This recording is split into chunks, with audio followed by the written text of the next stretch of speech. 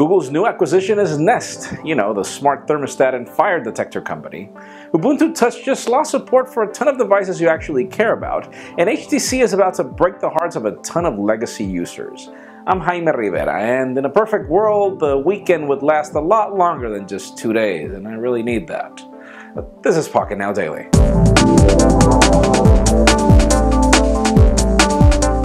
Let's start today off with some official news, as Google has just acquired a new company, which is the typical thing. This time they acquired Nest, which is famous for their smart thermostat and smart fire detector.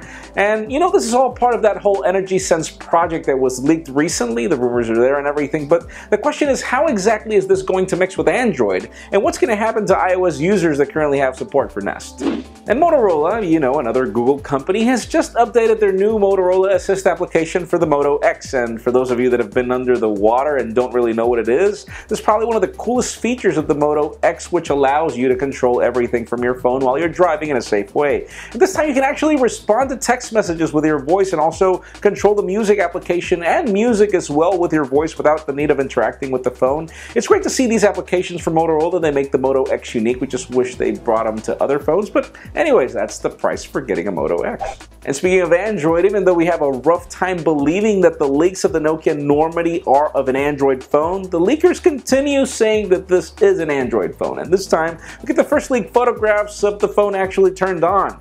And either they've made Android or its new Android UI is flat and ugly, or this is just another Asha operating system. So stay tuned, let's see what we get, because this is definitely going to be an entry-level phone.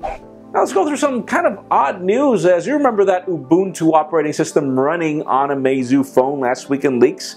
As it turns out, it seems that this will be an exclusive deal because, first of all, Ubuntu Touch could run on almost every Nexus device, but as of today, Canonical has confirmed that the operating system will now be running only on the Nexus 4 and the Nexus 7, and they are not bringing support to the Nexus 5, so this clearly means that they're making this an end-of-life thing.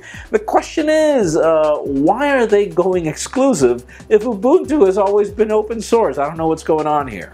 And finally, for the very disappointing news of the day, even though HTC has done a fabulous job with software updates on their phones from 2012 and on, those of you that are running an HTC One X and even the One X Plus will not be getting Android 4.4 KitKat. The company has just confirmed this, and this is just really, really sad because obviously the One X Plus and the One X are really good phones. A lot of you are still on contract with the One X Plus, which is really odd, but that leads me to the question of the day. What do you feel about HTC dropping support to phones that are pretty much still within their 2-year time frame? Because in my particular case, I can't believe that the iPhone 4 has iOS 7. Even if it's a cropped down version of iOS 7, I would want Android 4.4 KitKat, which can actually run on something much lesser than the Tegra 3 and not have these issues. But leave us a comment down below. What do you think? And friends, you know the drill. If you want to get the news earlier before this video is filmed, make sure you follow us on PocketNow.com and subscribe to our YouTube channel as well. You can also follow me on Twitter, Jaime_Rivera. Please give this video a thumbs up if you like what you saw. I am Jaime Rivera. Thank you very much for watching. We'll see you tomorrow.